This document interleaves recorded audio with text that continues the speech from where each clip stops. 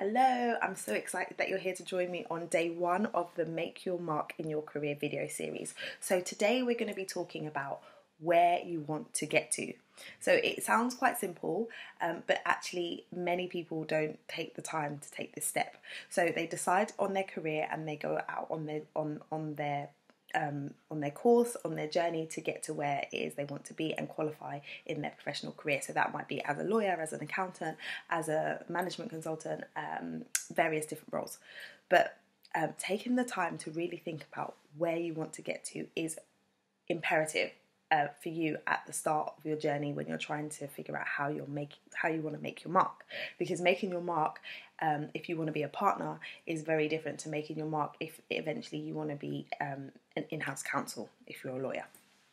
So there is an author called Stephen Covey, and he wrote a book called The 7 Habits of Highly Successful People. And in there, one of the concepts he discussed is starting with the end in mind. And it is so powerful because if you think about where you want to get to in, say, the next 3 years or 5 years, and work backwards, you can start putting things in place and start doing intentional action and taking intentional steps to move towards the goal that you see yourself achieving in 5 years' time. So if you decide that you want to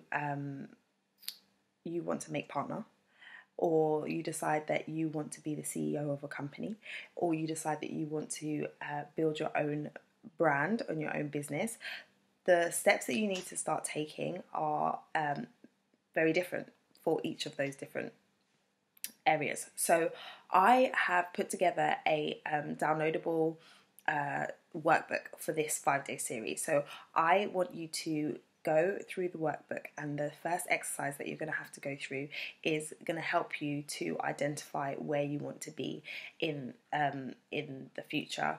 And it's open to you to kind of set the time frame, because some people can see very far into the future, and some people feel like that's way too far to go, and they want to focus on a shorter time span. So it's up to you. Is it 18 months we want to work to? Is it 3 years, 5 years, 10 years?